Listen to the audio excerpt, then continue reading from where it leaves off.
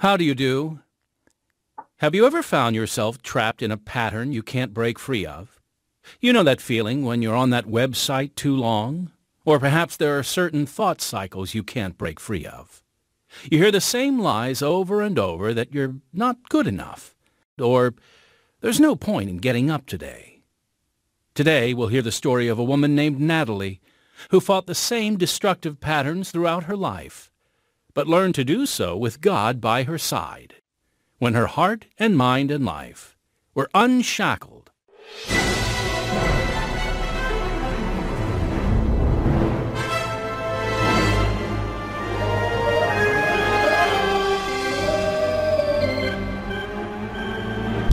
Natalie! Where are you going? I don't want to watch them kill my brother. Get inside! Don't touch me! Get inside, young lady, right now! I'm not going to kill him, Nat. They're going to help. But you have to stay here. Why? He has a gun. Brian wouldn't hurt me. He has a gun. Step out of the car, slowly. What? What is going on? Lay down on your stomach. Now! You need to come with us, Brian. Can I just say hi to my...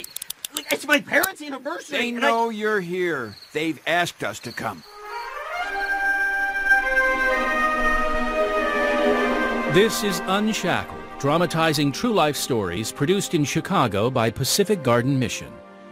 Chicago is beloved for its lakefront natural beauty, wealth of culture, and warm Midwestern demeanor. And yet, the homeless population is abundant. Pacific Garden Mission has been serving this population since 1877. Every day, hundreds of men, women, and children of all ages and backgrounds seek help, shelter, food, and hope. This gives us an opportunity to introduce people to the love of God and the hope we have in Him, which is what this program celebrates. Now for broadcast around the earth, here is program number 3554 in the series Unshackled, the program that makes you face yourself and think.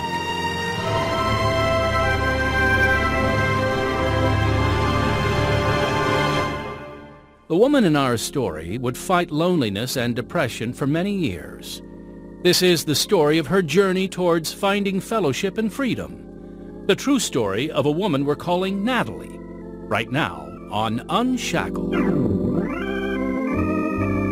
I was born in the great cheese state of Wisconsin to parents who loved me and my brother Brian.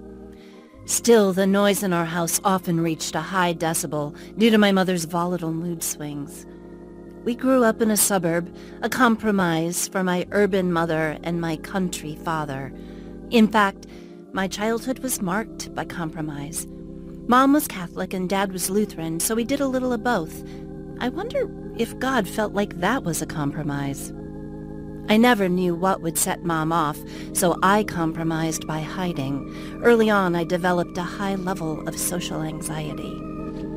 Hon, you didn't tell me my sister called. She says she's been trying to get a hold of me. Well, I am not your personal secretary, Dan. Oh, you don't need to get so... Need to get what? I was just saying it'd be nice if you could pass along the message. Well, it would be nice if you could do anything to help around here.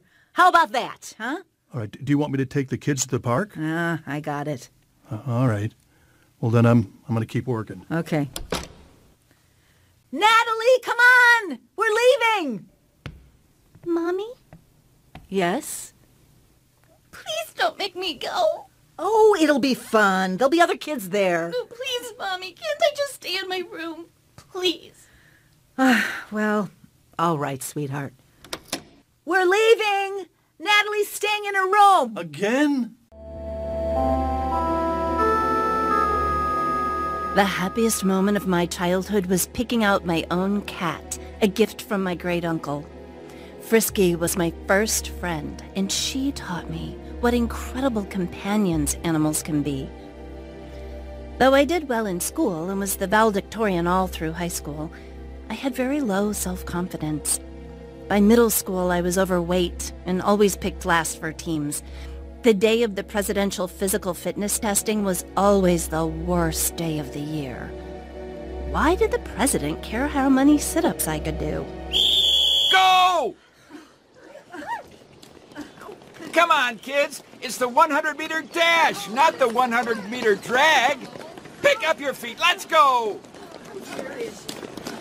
Nice, Eric. Lean in, Casey. Good. Come on, Andy. You got it. All right. Well done, everybody. Hey, grab some water. Wait. Who's back there? Is that Natalie? Come on, Natalie, run! I'm trying. Move your feet! All right. Time to go get changed. Go on in, kids. I'll wait for Natalie. Come on. Finish it up. All right. Good job. Thank you. But I really wish you'd try harder, Natalie. I was trying.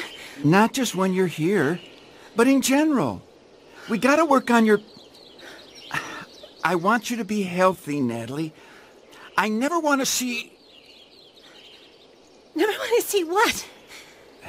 You're the kind of kid we worry could be at risk for suicide someday. We just gotta... keep working on getting you in shape. Together.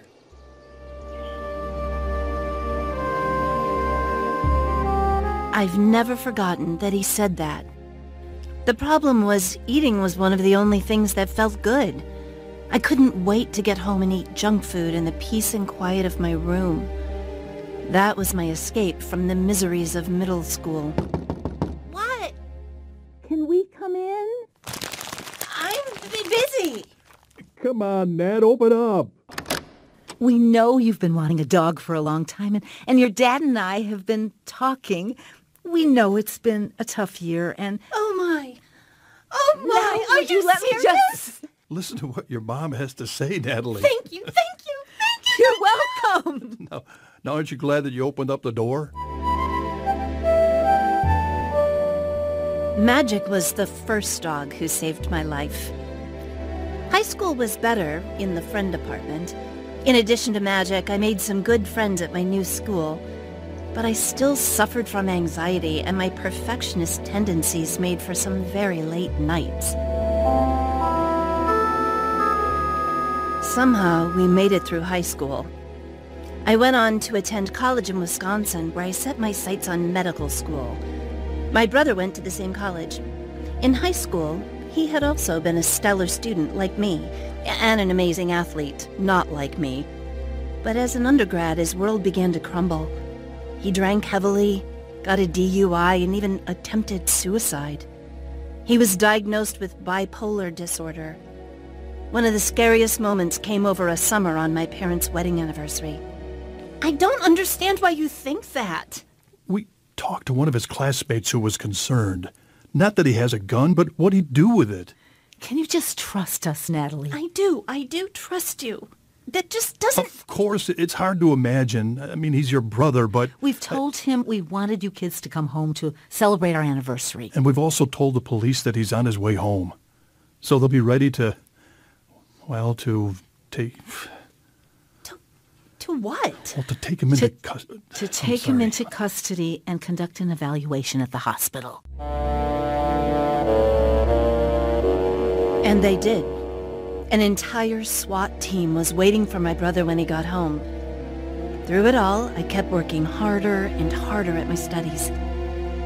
After college, I was diagnosed with depression. My family all dealt with mental health issues, but we didn't know how to help one another. My plan was still to apply for medical school, but I had absolutely no confidence.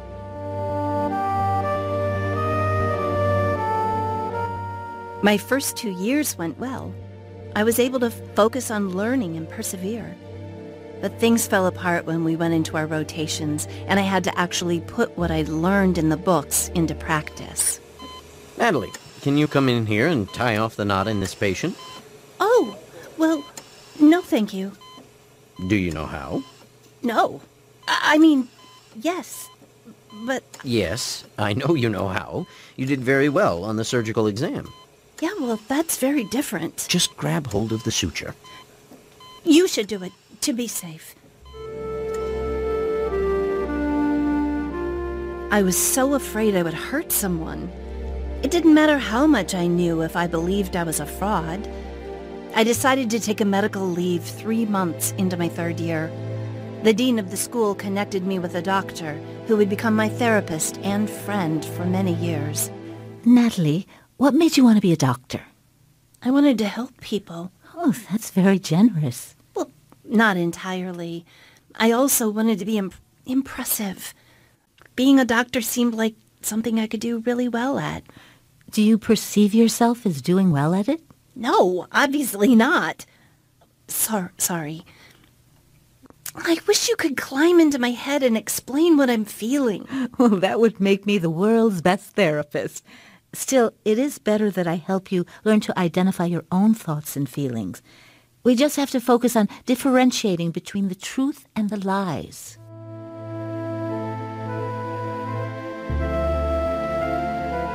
I tried going back to med school, and I knew within a month that I had to withdraw. The pressure was just too much. All of those hard-earned A's had amounted to nothing, and I was left with a struggling family, a huge, now worthless student loan, and an even bigger amount of doubt and sadness. I felt like a failure. My dream of being a doctor was gone. We'll continue with Natalie's story in just a moment. Here's the president of Pacific Garden Mission, Phil Kwiatkowski. Thanks, Timothy. Our ministry here at Pacific Garden Mission cares for the bodies, hearts, and minds of those in need. We hope that everyone who enters our doors will come to know the transforming love and power of Jesus. We also work to provide care for immediate needs like food and clothing. And we could always use your help. We strive to serve a hot, nutritious breakfast, lunch, and dinner free of charge for any hungry man, woman, or child who walks through our doors. We serve approximately 2,000 meals a day. Send your gift or check to Pacific Garden Mission, 1458 South Canal Street, Chicago, Illinois 60607, or call 312-429-6700 to discuss further opportunities to serve and partner with us. That's 312-429-6700.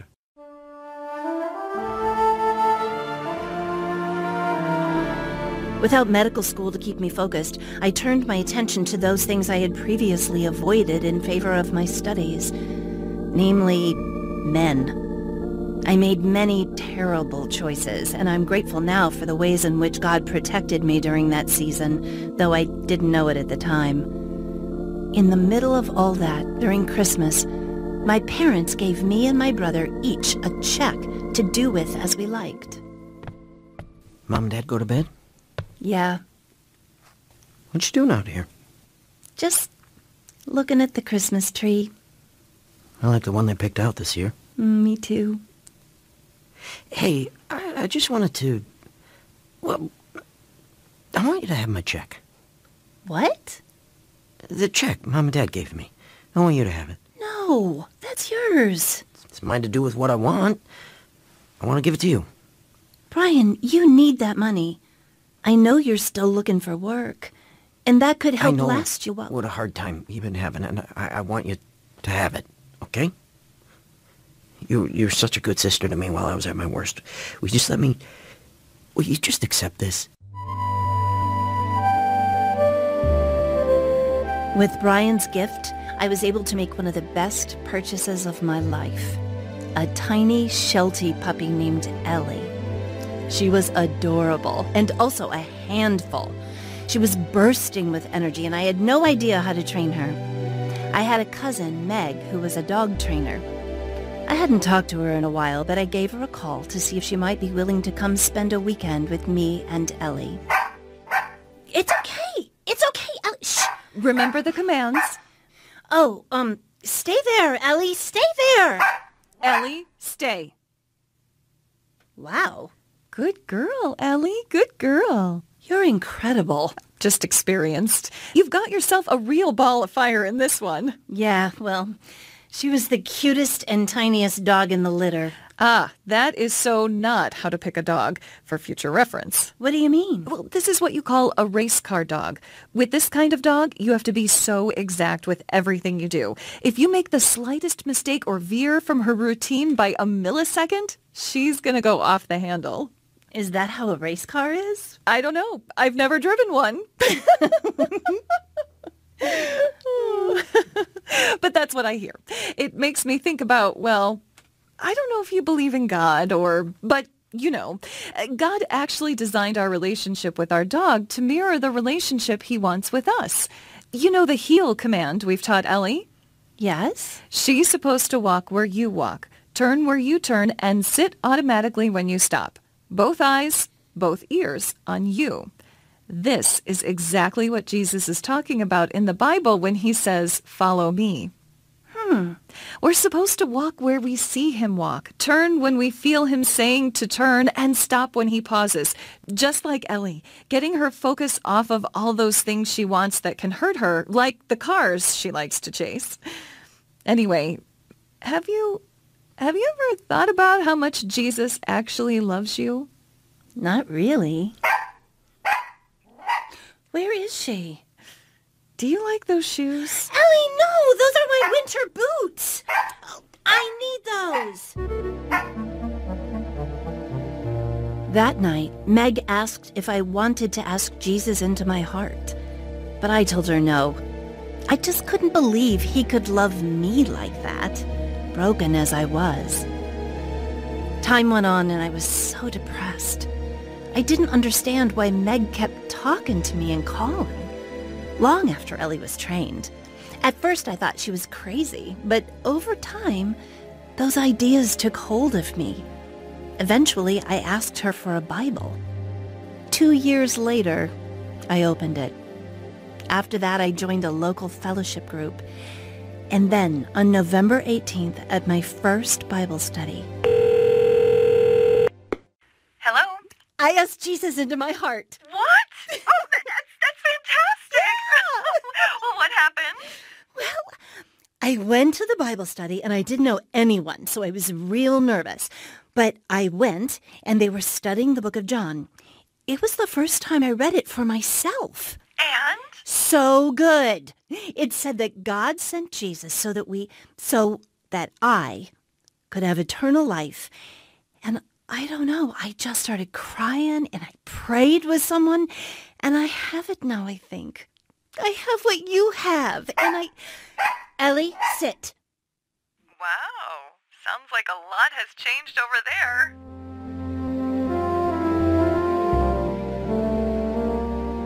A lot had, but not everything. I thought once I became a believer, my life was supposed to be better, trouble-free. I was supposed to be stronger. When Meg's mom died, she demonstrated incredible joy even in the face of hardship and loss. Why couldn't I be like that? Of all things, God would use Ellie to show me his heart. What's up? How you feeling this week? I had to call you because I just got back from the most incredible hike with Ellie. Oh, yeah? Yeah. Today was my only day off in forever, and I had so much to do, but I felt God drawing me to spend the day with him. I took Ellie to the park, and you know how she is with cars. Yes. So I had let her off her leash earlier, and I wanted to give her that freedom. But when we got near the road, I had to work so much harder to keep her focused on me. And suddenly, I realized I'm just like Ellie. Interesting. Do care to share? Why, thanks, I shall.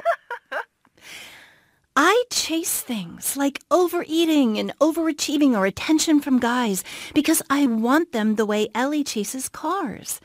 But God knows these things are dangerous. I need him to keep me safe and to keep me focused on him despite my circumstances. Yeah. And then it hit me how much I love Ellie. She's always one step away from flying off the handle. I'm always having to manage her behavior. Yet I still love her so much. And I thought that as I hugged and squeezed her right after I narrowly avoided her chasing a car. And then I felt God say, I love you way more than you love Ellie, no matter what you have ever done or will do.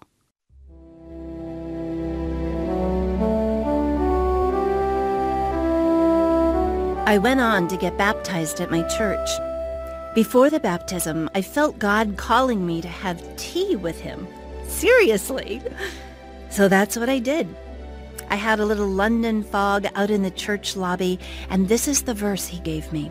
Isaiah 49, verses 15 and 16. Can a woman forget her sucking child, that she should not have compassion on the son of her womb?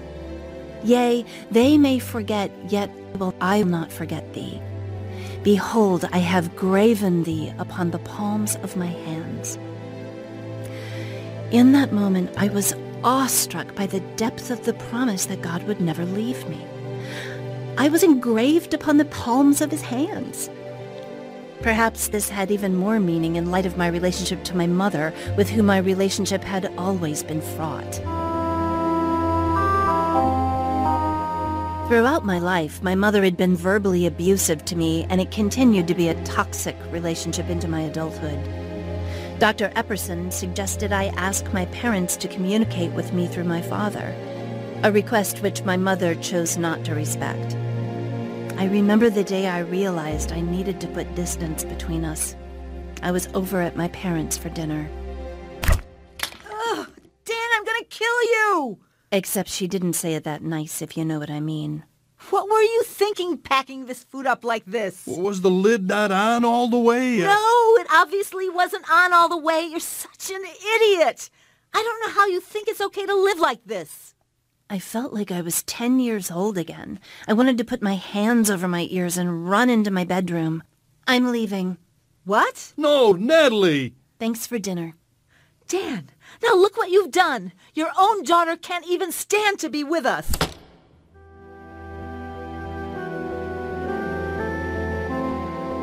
I'll never forget the look on my dad's face as I walked out. I talked to Meg and to Dr. Epperson. They supported my decision to limit communications with my parents, except for true emergencies.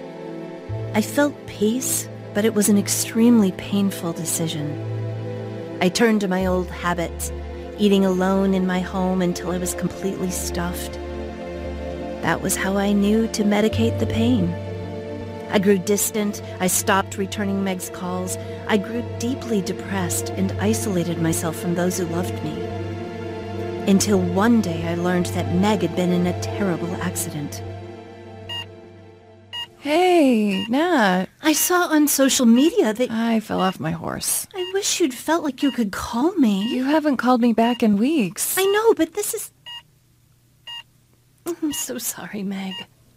I'm so sorry. It's okay. I was so afraid I wasn't going to be able to say goodbye. I'm not going anywhere. But do I have to get hurt to hear from you? Meg made a new rule. We could only talk if I called her. And just like I'd had to set boundaries with my family, Meg had to set boundaries with me. Not long after this, my Auntie Pat was diagnosed with cancer. She had also severed ties with my parents. I stepped in to care for her. When the end came near, I asked her if she wanted to see my dad, and she said yes. Then I realized that meant I would see him too, for the first time in 2.5 years. Did you and Aunt Pat have a nice visit? Mm-hmm. Yeah, we did. It's hard to see her like that, isn't it? It is. It really is. But I'm so glad I came. I'm glad you came too. Dad, it hasn't been easy being cut off from you. I hate it, Nat. I hate it so much. I had to do it because of Mom, but my memories with you are still some of the best of my life. I'll never forget attending the Civil War book club together. Remember those snacks? The hardtack was disgusting. I told you I could never be a soldier. You did. And going to baseball games. We never won. But I loved every minute.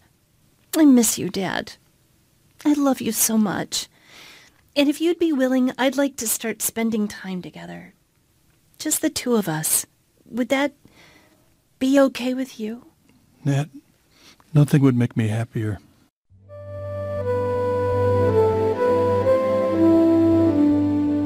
My aunt went to be with Jesus not long after that. It was sad for our family, but it marked a turning point for me in my walk with God. It was the first time I had gone through something difficult with God, with the joy that I'd seen in my cousin Meg. Without falling into depression and overeating, God was giving me his strength. And that was good timing to learn that, because soon after I lost my very best friend, Ellie. After fighting health complications, we finally had to put her to sleep on a sunny spring day. Ellie, you have taught me what it really means to have joy, whatever my circumstances. I thank you, God, for this amazing dog who you used to teach me so much about your love for me. Thank you. Goodbye, Ellie.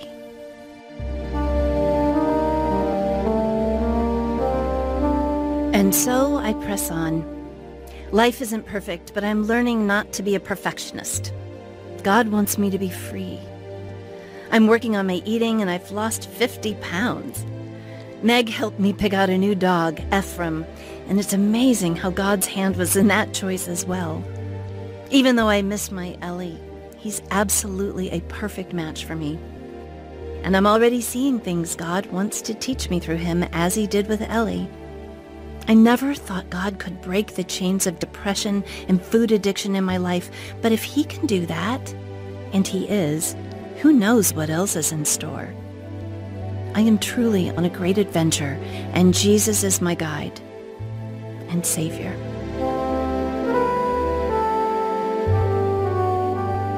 If you need help breaking the chains of addiction in your life and choosing Christ, get in touch with Pacific Garden Mission, 1458 South Canal Street, Chicago, Illinois, 60607.